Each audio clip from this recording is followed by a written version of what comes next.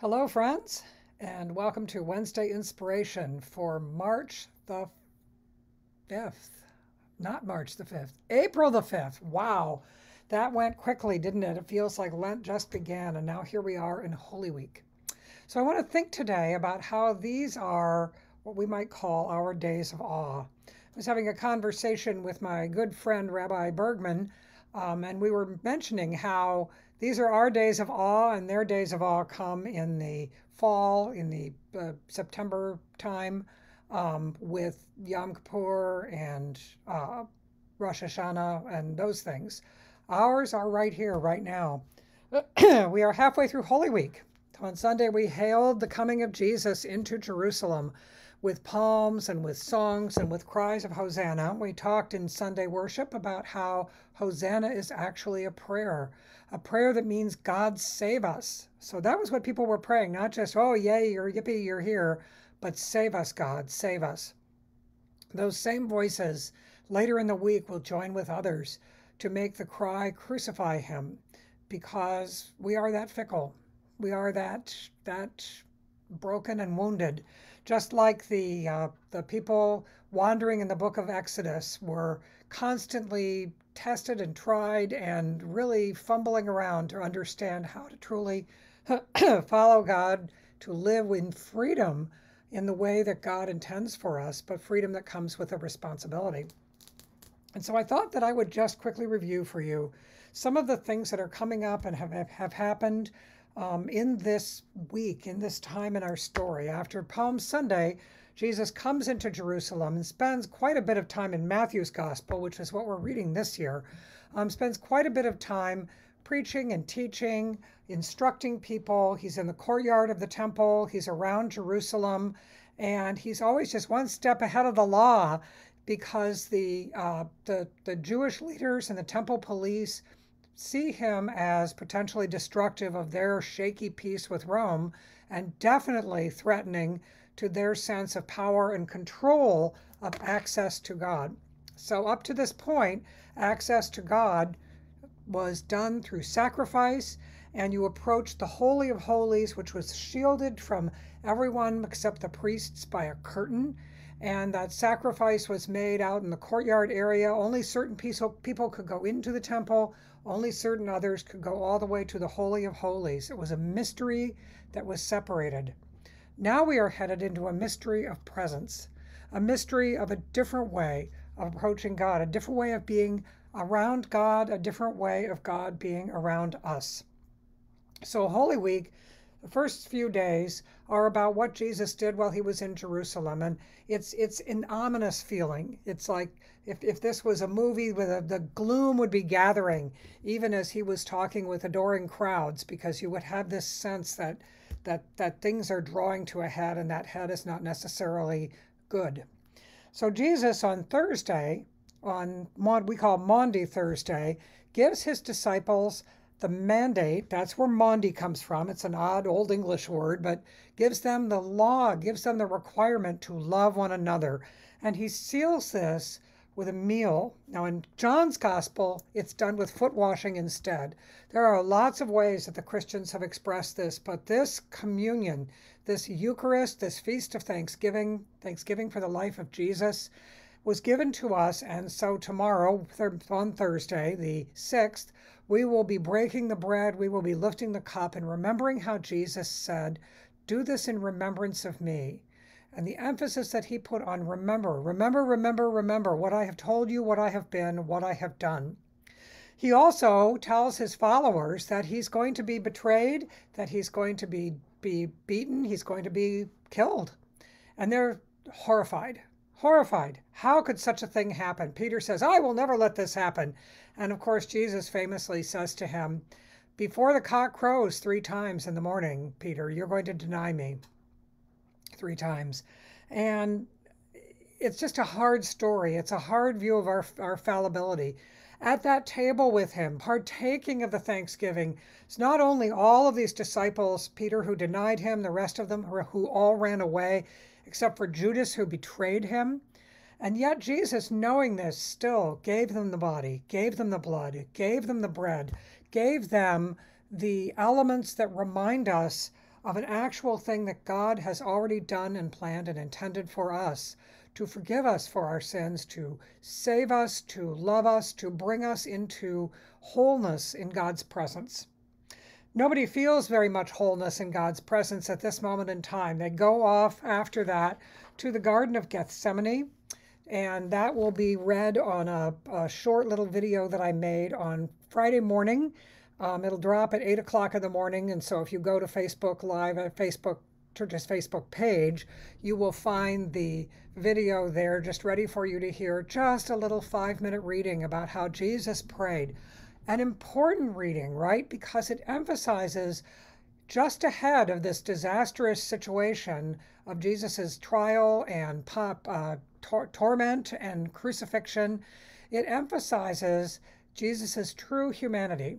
I think that's important, right? Because there were several proclaimed heresies in the early years of the Christian faith that said, well, Jesus didn't really suffer and he was separate and it was all, you can't kill God. But Jesus in Gethsemane says, take this cup away from me. If I don't have to do this, God, I don't want to do this. And his agony and his doubt have sometimes been seen as our salvation hanging in the balance because he almost didn't do it. But that is not what Matthew believes, and that is not what I think we believe and affirm either. It is not like there was some magic element that somehow made it all happen, and the whole, many hymns about being washed clean in the blood. That's actually an image that comes from the book of Revelation, not from any of the crucifixion stories.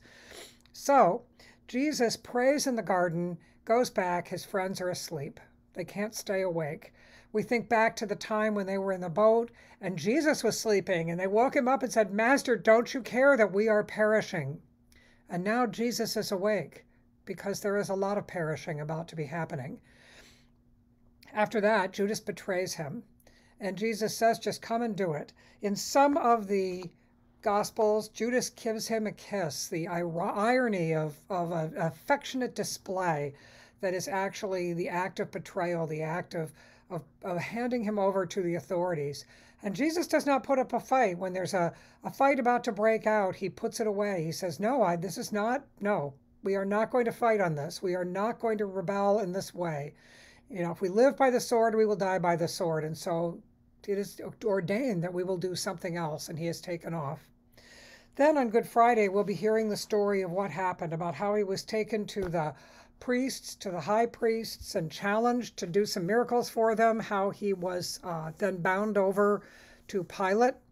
When he is with the high priests, they are trying to get him to blaspheme, to commit these crimes. They have evidence that somehow he has said he's going to destroy the temple. He's a seditionist. And Jesus himself talks about the Son of Man and identifies himself not as that, but in his language indicates that the Son of Man will come, and the Son of Man, God incarnate, will transform everything. And they say this is blasphemy. He deserves to be put to death. He's sent off to Pilate. Pilate in Matthew doesn't really want to actually do something with Jesus because this is a troublesome problem in a troublesome province. His wife says, don't have anything to do with him. I had a terrible dream. Don't. And Pilate famously, after examining Jesus, finds him innocent, washes his hands of the whole matter, takes him out and says to the crowd, who should I free? Jesus of Nazareth or Barabbas? And the crowd cries out, free Barabbas, crucify Jesus. And so all of the voices, all of the people are lifted up against him. The disciples have fled out of the garden when he was taken away. Peter has followed and has followed along. When Jesus is being questioned by Pilate, Peter is 3 times asked, aren't you with him? Your accent, your way of being, we've seen you. He says, no, I don't even know the man. I deny him, I refuse him. And then the cock crows, and Peter in despair goes away, thinking, I feel quite sure from all the things that ensue in the Gospels, that he has lost the right to even be a disciple of Jesus, much less an apostle. His story is another whole set of stories. We'll do that at a later time. For now, we're thinking about how Jesus is then taken off by the Roman soldiers to be crucified, a Roman form of death, a Roman form of torturous, awful death. He is beaten, he is mocked, he's given a crown of thorns and a purple robe and mockingly called the King of the Jews. And he doesn't put up a fight. He doesn't protest. He doesn't call down the angels. He doesn't do any of the things that Satan tempted him to do way back at the start of his ministry. Instead, he allows this thing to come to pass, even this thing that he did not want to have come to pass.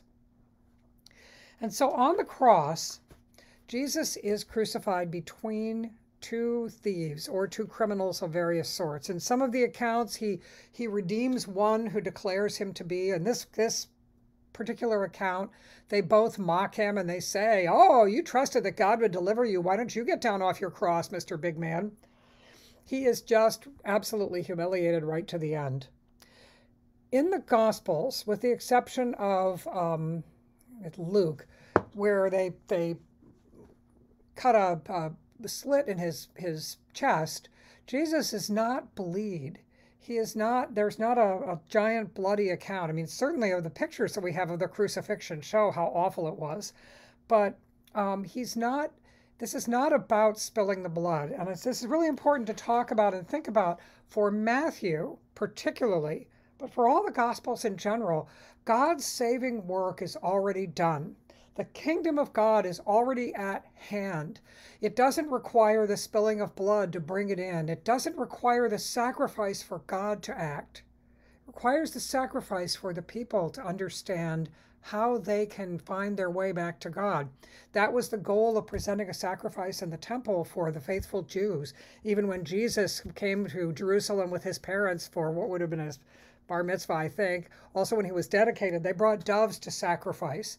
Blood for blood, somehow forgiveness has to be achieved. But in the act of crucifixion of Jesus, that whole logic is turned upside down. And so it is not that we have to suffer like Jesus suffered. It is instead to remind us that there is no experience of our lives that is beyond the experience of God. That in Christ, God has faced accusations, God has faced torment, God has faced abandonment, God has faced the departure of his friends, the betrayal of his friends. God has faced the pain and anguish of being mocked, of being killed in the most awful way. God has known the death that we know. This is powerful, my friends. What is happening is that our whole lives are being sanctified. There is nothing in our lives that is not part of God. Now, is it God's plan for us that we should suffer and go through these things? No, that's stuff that happens. But God is there. Those things happening are not a sign of God's absence, and in fact may be a much more great evidence of God's presence, because when we have nothing left, all we've got is God. And so Jesus is on the cross. He is abandoned by everyone except the women who have followed him. Mary Magdalene, Mary the mother of Jesus, and then the mother of James and John, sometimes it's others. In this gospel and in all the gospels, the women are the ones who remain faithful. And in the resurrection story, in some of the accounts, you will see that the apostles thought that this was women's foolishness, that they were talking about Jesus being raised from the dead. For the gospeliers, for the people who wrote the gospels, unlike for Paul and for James and for many of the writers of the epistles, the saving act of God is demonstrated in the resurrection. Salvation comes in the resurrection. Although it is interesting that in Jesus' moment of death, the curtain in the temple is ripped in two, and there's an earthquake in the Gospel of Matthew. The curtain that divided the people from God is torn away, and the earth shakes. There is now nothing separating us from God. And all of the people who witnessed this had that moment of, oh, wow, was really the Son of God? Could it be? Could it be? This is a matter of faith. We're not ever going to prove this. We're not ever going to have something that's so concrete that it's undeniable. We are never going to be able to point to this and say, you see, here's this. We have all sorts of artifacts, and maybe they're real and maybe they aren't. The Shroud of Turin, the pieces of the true cross. They are not what is necessary for salvation. What is necessary for us is to realize that our God is always saving us. Our God is always loving us. Our God, even in this most dreadful moment, is surrounding us with the same love and with the same concern and with the same identification that we see in Jesus. And so we do not have to fear that we are ever too awful for God, that we are ever too bad. We are God's people. So as we approach this time, I want you to especially hold in your hearts the spirit of Holy Saturday. There's no ritual, there's no rite, there's nothing in the Bible really about it. But there was that dreadful moment after Jesus' death, after his body was put in the tomb, after the tomb was sealed, where for a whole day, through a whole Sabbath day, Jesus' followers sat with the belief, with the complete evidence they thought, that it was finished and that Jesus' ministry had failed. We also have times when we're pretty sure that somehow God has messed up, that somehow God has just not gotten it right, that somehow God has bobbled it with humans, that somehow there has been a separation that cannot be bridged. But my friends, there is bridging of the separation because it has already happened. So I'm going to play a little musical selection. Precious Lord, take my hand. We often sing this at funerals. Lead me on, let me stand. I am lost. Help find me, God. And then after we hear that, we'll have a prayer for these times and these days.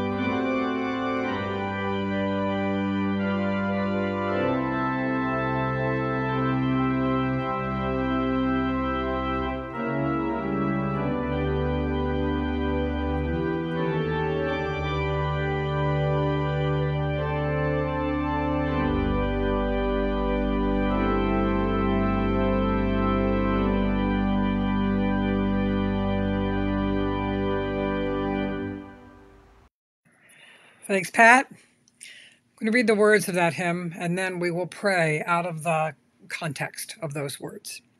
Precious Lord, take my hand. Lead me on, help me stand. I'm tired, I am weak, I am worn. Through the storm, through the night, lead me on to the light. Take my hand, precious Lord, lead me home. When my way grows drear, precious Lord, linger near. When my life is almost gone, Hear my cry, hear my call, hold my hand, lest I fall. Take my hand, precious Lord, lead me home. When the darkness appears and the night draws near, and the day is past and gone, at the river I stand, guide my feet, hold my hand. Take my hand, precious Lord, lead me home. Let us pray. O God, made known to us in the life, the work, the teaching, the healing, the death, and the resurrection of Jesus, we ask that you take us by the hand, that you lead us home, that when the day is drear, when the darkness seems to fall in our lives, we can remember that you are still there. When we stand in the shadow of the cross, feeling that we are suffering senselessly, we can remember that even our suffering can be blessed, not because it is good in itself, but because you are even present then. O God of all of our days, from creation on, you have wished only good for your children, and yet they have been rebellious. They have challenged you. They have fallen short of your glory. So forgive us our waywardness. In these days of awe, help us to remember again and again how your faithful love has continued to lift us up even when we have turned away. How you have been like the father of the prodigal son, always watching, running down the road to meet us. How you have come among us in the life and the work of Jesus to show us the presence of your kingdom already here, right now with us, and to give us the opportunity to get a vision of the kingdom and begin to live into it.